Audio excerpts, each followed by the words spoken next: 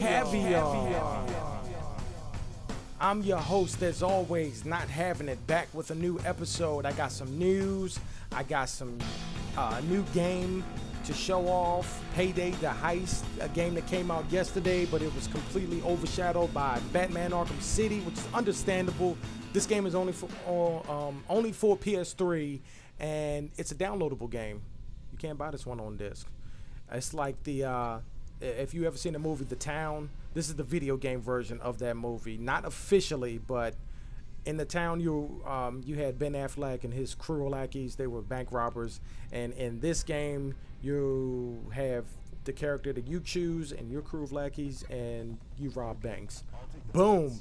Anyway, first and foremost, let's get down to business. Okay, seriousness. Put your serious face on. All right, I got some news. I'm gonna start with PS3. Okay. First order of business. In case you haven't noticed by now, Payday the Heist is available. It's downloadable from PSN Network. Get it now. It's like $20-something, and I'll talk about it after I get finished running through the news. Moving right along, PlayStation Vita, February 22nd, 2012. It will hit the streets. So get your money right. Get your wallets prepared for this $200-some-odd payment that you're gonna put towards getting you a new Vita. I plan on getting one, and I really hope I don't waste my money.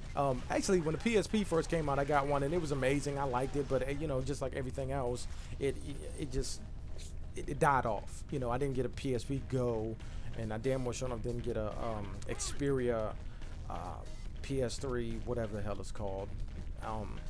I've recently just learned that it is Xperia. I thought it said Zerpa, but anyway, Sony has a weird way of spelling words. Curiosity. Anyway, moving right along. PlayStation TV in November. This PlayStation TV is full 3D. It was announced in one of those fancy dancy game shows a while ago. And what this TV does is it actually allows two players to play, and each player will have their own screen when they look through their glasses, and each screen will be 3D. So if you're player one, you get a full screen instead of you seeing yourself share a screen with player two. And likewise for player two. And the way they do it is they just switch the lenses on the passive 3D glasses. It's like, if you look on YouTube, you see a video of somebody doing it. I don't know whether the quality is the same, but that's the basic technology behind it. It's going to run you about $500 or so. Like I said, if you're really interested in that, look out in November. It's coming your way. Next, Sony UK dumps 5 million euros on Uncharted 3 advertisement. I put this in there because, number one, $5 million is a lot of money for a company to spend on a game advertisement. I think $5 million is a lot to spend on anything, especially advertisement.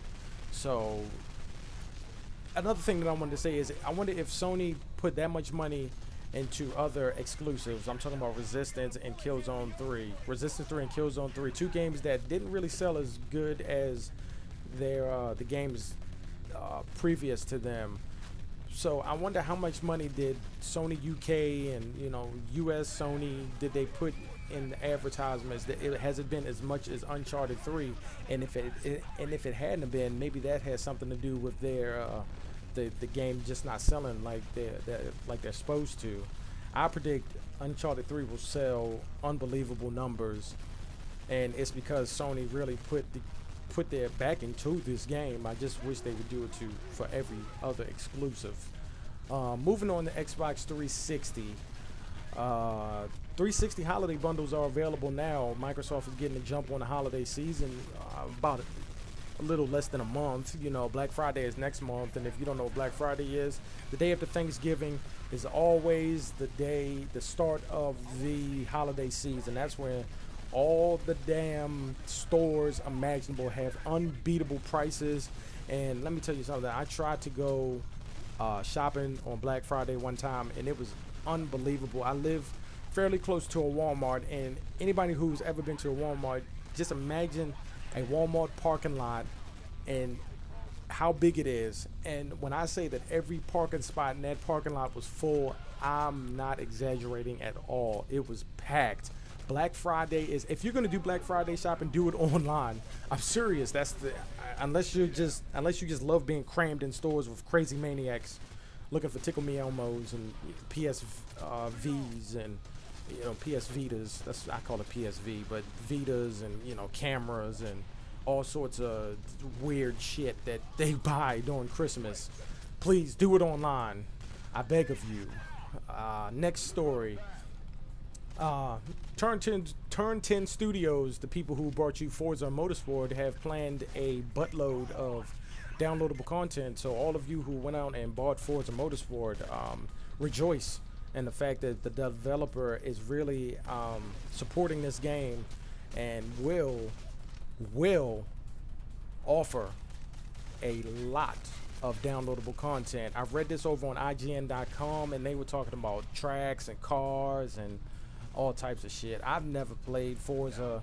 I'm a Gran Turismo guy, and I rarely ever play Gran Turismo, but Forza looks amazing, so I'm guessing the game is really good. It got like a 9.5 from IGN, so the game is probably really awesome. So like I said, if you have the game, be on the lookout for downloadable content. It's coming your way. And the last Xbox 360 story, Metro 2033 is on sale on Xbox Live. I put this on here because I'm not too sure. I know Metro 2033 is a really underappreciated game. It's a game. It's like a it's kind of like an RPG. It's almost like Fallout, to where it's an RPG with like first-person shooter elements in it. But the world had a nuclear war, and you live in Russia, and people went underground and they live in subway stations. And the game, the storyline is amazing. I bought this game a while ago. It was supposed to come out on PS3, but it didn't. It's just an Xbox exclusive. They are coming out with a new, like a sequel to this game. I think it's a sequel, but they are coming out with another one that will be on PS3 and Xbox. But if you're on Xbox Live, pick this game up. It is on sale this week. It is awesome, and I put my not having it guarantee on that game. That game is amazing. In other news, Samsung revealed the baddest cell phone available, the Galaxy. Now, if you're in the market for a cell phone and you're not too sure which one you want to get, you might want to wait for this to come out. I don't think it's been released yet, but it has been revealed. Now, check out the specs on this bad boy.